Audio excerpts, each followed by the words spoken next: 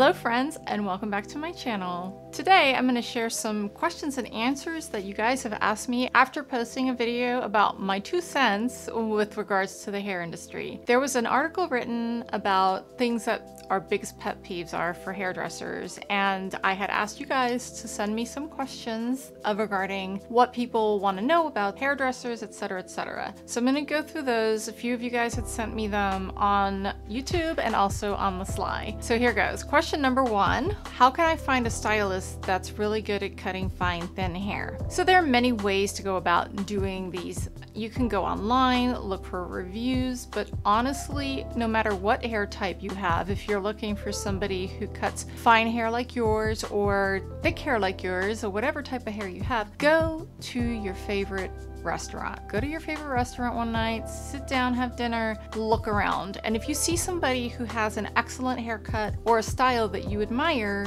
best thing to do is just go up to them, compliment them on their hair, and ask who did it. You're not going to embarrass them, you're going to compliment them. Do not feel embarrassed about asking either, because I've had many people tell me that they feel uncomfortable going up to people, asking them questions, but the best thing you can do for a stranger is give them a compliment. They would be very happy to tell you who does their hair. Hairstylists usually know what they're really good at. You can always do a consultation, and if you don't like what you see or what you've heard, go to a different stylist for another consultation. Hope that helps. Question number 2 is, why do I need a toner or a glaze? A toner does one of many things.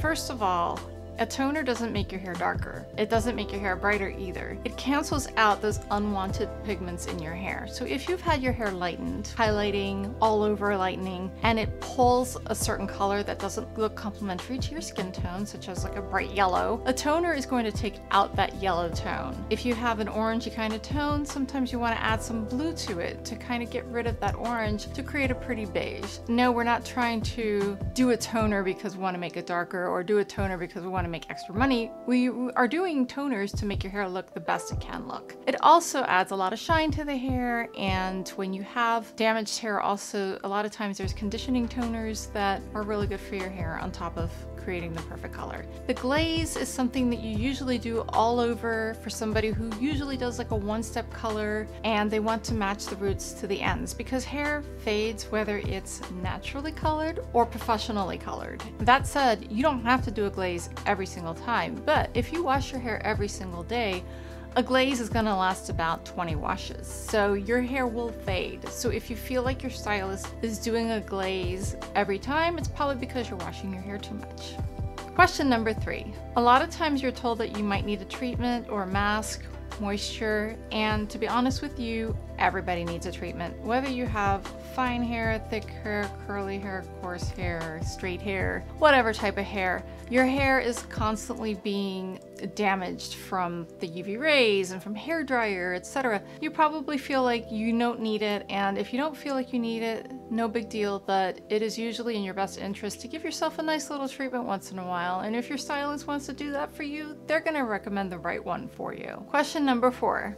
Why do I feel like products are being pushed on me? There are 2 reasons for that. One is maybe the stylist is feeling pressured from the salon that they have to sell a certain amount. And 2 is many salons will deduct pay from people who don't sell a certain amount, which is, I think, unethical. I will give you an example. In the past, I worked somewhere where I had to sell a certain amount of products. If I didn't sell a certain amount of products, I would be charged a certain amount per client who did not buy that product. Whether it's 1 product or 10 products, I had to sell a product to each person. That being said, I do think it's unethical, but it happens. When you feel like they're talking about products, it's part of their job. Part of our job is to see what your hair needs. If you're trying to create a certain look, there are certain products that we know that are going to work for you. I've never been too much of a product pusher, but I know that people can be a little forceful. Just don't feel like you have to buy a product. When we do recommend something for you, it means we have your best interest at heart. We want your hair to look good when you're leaving the salon, and when you go home, we want you to be able to recreate that look. Hope that helps. Question number 5.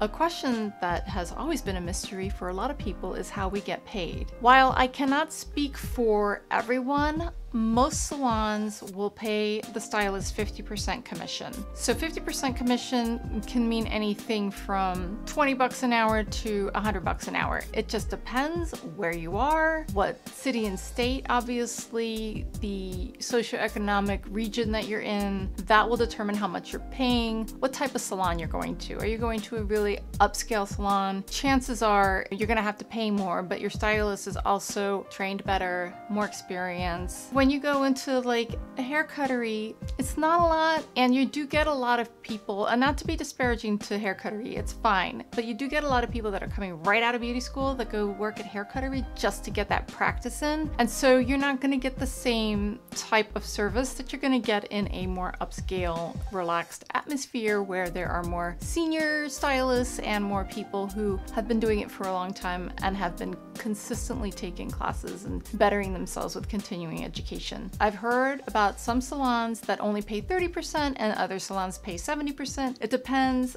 on so many different factors. I've known hairdressers who make nothing, and I've heard of hairdressers making over $1 million a year. Like there's so many variables in that, and it's all relative. Question number 6 is a 2-part question. Should I tip the assistant, and should I tip the manager/owner? And I say yes to both. You do have to understand that a lot of the pay does consist of tips. Hairdressers do not get paid vacation. We do not get sick days. We do not get health insurance. We pay everything out of pocket. Many salons will give you a 1099, so they're not paying for your taxes, your social security. You are paying for all of that yourself. So when you feel like, ugh, you know, why do I have to tip? We rely on that a lot. It is about maybe 30 to 40% of our income many times. Like I said, we don't get health insurance. We don't get paid vacations. We don't get paid sick leave. We don't get paid family leave. We don't get maternity leave. None of that is ever covered. So everything we do, we have to pay for ourselves. We also get charged for all the products we're using on you. We get charged for every color we do on you. We get charged for every assistant we use. You know, sometimes you have to pay for your own assistant, and that's not something that we generally tell you, but when we say, you know, we have an assistant today, that means we're paying them directly. And so if we're not making enough tips, we can't pay them, but we still have to. It might come out of our paycheck, depending on what salon you work in. Again, they're all very different. Do I feel like the industry needs an overhaul? Yes. Do I feel like we need a union? Yes. I don't have the energy for that, but I really believe that something needs to change in the hair industry because it is a lot of work, a lot of backbreaking work, and not a lot of benefits. I hope you guys enjoyed this informative